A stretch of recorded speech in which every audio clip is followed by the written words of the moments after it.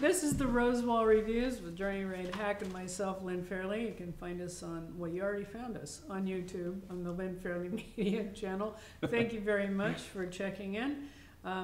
We're almost at the end of the week for the Santa Barbara International Film Festival, and tonight we're going to be talking about Delroy Lindo, who's receiving the American Riviera Award from the festival. Delroy Lindo just won the New York National Film Critics Circle Award for Best Actor and the Critics' Choice Super Award for Best Actor.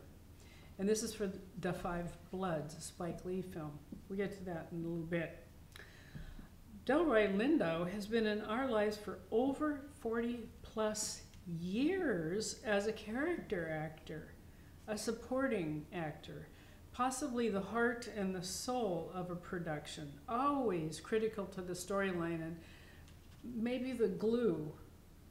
What do you think about the essential character actor in films and in TV? How do you think of them? Maybe people who steal the show sometimes from an unexpected place. So you might expect a leading man to steal the show, of course, et cetera, but for someone who has just a few minutes of screen time to really go deeply into that character and give it their all, and we see a handful of actors and actresses who have this kind of job as character actors, by choice or not, where they really get these smaller parts, but they show up and they can steal the show, and if not steal it, then totally enhance a story in a way that we wouldn't have thought reading the script.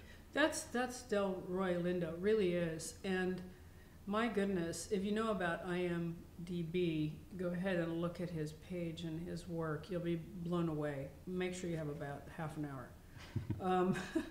He's in everything. And I'll get to what those are, but in this, what we do here is we review what we've seen online, a live interview with each and every one of the stars that we would normally interview on the red carpet. We watch online. They're in their homes. The moderator, who was Ann Thompson in this case, is in her home. We're sitting here on the Rosewall with the rest of the world, and there are people tuned in from all over the world watching these live interviews. So what we do is recap this. Ann Thompson asked him, when did he know, and this is kind of a common question, when did he know he wanted to get into acting? He had the cutest answer. 40 plus years ago, he was in elementary school, and he was cast as one of the three kings in the Nativity play. That's a start. And from that point on, he knew he wanted to act. I thought that was adorable story. He's a giant of the theater. That's where he started, and almost every single question she asked him about whether process or whether how he did this or how he did that, different character, he would always harken back to the theater. And it was 10 solid years of theater, from Othello to my gosh, the August Wilson plays that he starred in, is where he got his start. And I can tell the difference between someone trained in theater, most of the beginning of their career, and the ones who sort of dabble in it, and the ones who want to do it again, or the ones that have kind of started and left the theater. I can tell who the theater actors are, mainly British for that matter, because they have to do that in drama school. But can you tell who has a theater background, stage work? There might be some signs, but I wouldn't say I could always tell. No, but I admire that. I can, in the nuances. I really can, in the way what they do, sort of, yeah, the nuances. And he's the master of nuance. We'll get to that in a second. You've seen him in so many films, having worked on 5 Spike Lee films, some of which are, and here's a few others: Malcolm X, Crooklyn, Clockers, Get Shorty. Talk about a cult classic. Soul of the Game. That is an amazing movie about baseball. and Jackie Robinson being the first black man to play in baseball, and his life story prior to getting into baseball. It's really a wonderful movie. And of course, The Five Bloods, for which he's receiving this award and already won Best Actor for. He was asked what's it like to work with Spike Lee. And he said, Spike Lee, you know, they've worked on 5 films already, is all about business. And he has he used the word scalpel-like focus on what he wants to do. He has a story in his head, he's often written it himself. He doesn't want improvisation. He doesn't want a whole lot of trying new things, because he knows he has it in his head already. But he said that he gives the actors a lot of room and a lot of space to be able to just act, be in the zone. And he remembers playing certain parts in the Spike Lee movie, I think it was The Five Bloods, doing that one monologue where he's walking through the jungle, and he would stop walking. And then Spike Lee said, you know, I don't want you to stop walking. I want you to sweat, and I want you to be fully dressed, and I want you, you know, in his military suit, because this is a flashback. It's kind of a PTSD moment of a Vietnam vet, if you haven't seen the movie. But if you have, this is the most memorable part of the movie, when Delroy Lindo is walking through a jungle, and it's a monologue the whole time he's walking. So he took Spike Lee's advice, and he kept walking and sweating and walking and breathing hard and walking and doing his lines. And the cameraman noticed he stopped for just a second once. There's something on the ground. And Spike Lee said, no, don't bother him. He's in the zone. And when they're in the zone, that's where I want them. Spoken like a pro. Yep. Do you remember interviewing Spike Lee? I remember shooting you interviewing. Oh, well, yeah, thank you very much. That's great. Was fun. It was interesting. I didn't think I was going to get that interview. And I don't know if you noticed this. I hung back, and I wasn't, Spike Lee, Spike, come over here, please, Spike, you know. I first of all thought that was rude, and then I should call him Mr. Lee. And I hung back, and I held the microphone real close to me. I'm just giving you a few red carpet tips. Real close. I didn't have it stuck out kind of in his face, trying to get him to come forward, because he was back against the logo wall. And I held it really just casually, just low, so he wouldn't see me begging. And he kept looking at me, and we made eye contact. We made eye contact long enough for me to say, may I speak with you, Mr. Lee? And he kind of looked a little bit, and slowly but surely, here comes Spike Lee. And I'm like, oh my God, he's coming. But I never show that kind of thing on the red carpet. I never, you know, lose my cool on the red carpet like I do here. Here he comes. And I knew what I wanted to ask him. And instead of facing me, and we're very close on the red carpet, by the way. We are just one-on-one. And he was quite close. Instead of facing me, he turned to the side, and he went like this, and he leaned into me quite like this. So here's my face, and here he is leaning into me. And I kept the microphone out of his face. I kept it low. You can see this. It's on one of our videos. Just scroll down and find it. And I asked him my question. And then he took off and went down the rest of the red carpet. And that, to me, was one of my favorite interviews, because first of all, it's Spike Lee, and second of all, it's because it was really intimate, the way he just sort of leaned in, and he just kind of put his, he's a really little guy, very cute, kind of just put his head in like this, like we were kind of tell a secret to each other. It's very cool.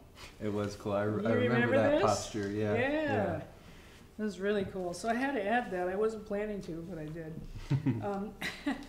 So born to Jamaican parents in the UK, moved to Toronto, then attended the American Conservative Theatre in San Francisco at the very same time as Denzel Washington. Delroy Lindo and Denzel came up together. No big deal. No big deal. But look at their trajectory. I mean, Denzel Washington went to that place of the lead, the name on the billboard, and Delroy Lindo is right there next to him as the glue in the story. The guy, the character actor, the story wouldn't work without. And they just rose just like that in different in different ways, which I thought was interesting because their careers could have gone the same way or not. Same school. Very cool, though. Very cool. He is, like I said before, he's the master of nuance, and that's true. He, and Ann Thompson brought this up, he's the master of the silent, the ability to express himself, and this is where the theater work comes from. For me, I can tell the people who've been on stage or have been in theater by their ability to express in a huge auditorium to 1,000 people. The person in the way back can see a move, a blink of an eye, an expression, or a feeling, or something that's emoted, all the way to the back end of the theater. This is where I can recognize who's had that type of theater work and who hasn't. And boy, does he have it in spades. He is the master of that silent bit of communication. Just incredible. She inquired, Ann Thompson inquired with Delroy Lindo as to what his process is. And he gave away his secret. He says whenever he gets a character, he sits down and writes an entire biography about his character. If he doesn't know their past, he makes up their past. If he doesn't know their future, he writes it all the way into the future. And then he takes the chunk of the character he's supposed to play and that's in the script and he knows, and he incorporates all that into the biography he writes. And he's kept every single one of the biographies he's ever written on every single character. And this is 42 years of work. Wow. This is also a technique of theater. The rehearsing and living and breathing the character. So he said that also dictates everything he does and knows about the character. And what I thought was cool is he finds that character's center of gravity. He says, that's always different from my own center of gravity. And he says, and you have to know where your center of gravity is.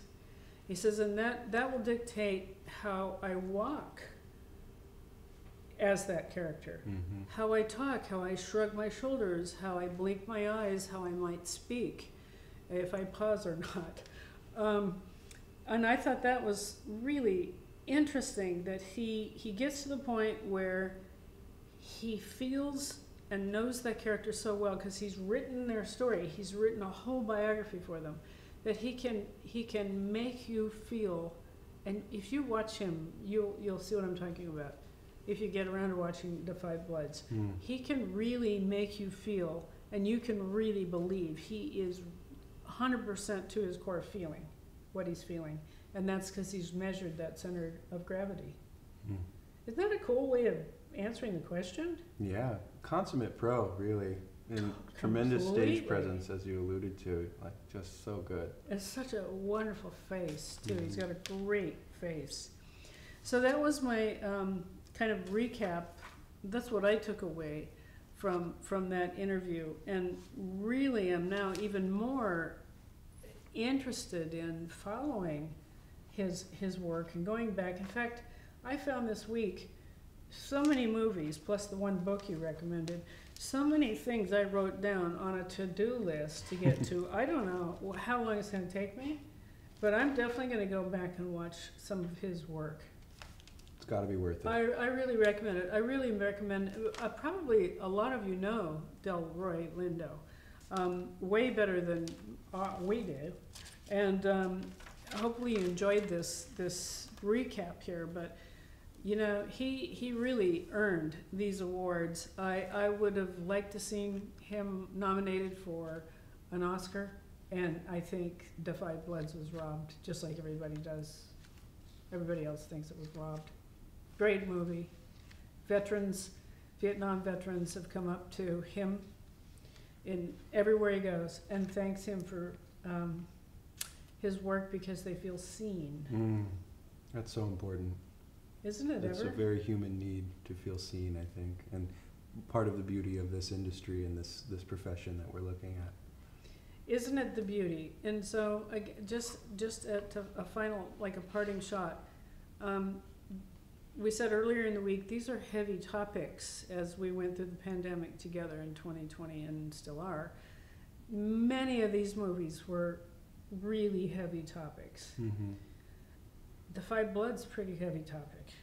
Sure. Interesting twist, though, because they go after a treasure they left behind in Vietnam, gold bars to be specific, these ex-Vietnam vets.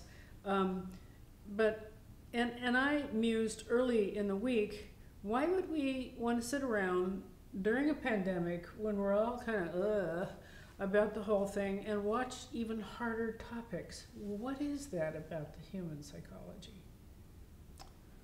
I think whether it's literature or film or any other form of storytelling, people feel less alone and also able to better process whatever they're going through by seeing it acted out or written out, etc., in some form of art. Bingo, he got it. He's good, isn't he? He's Grade great. A. There we go. So thank you for joining us this week at the Rose Wall.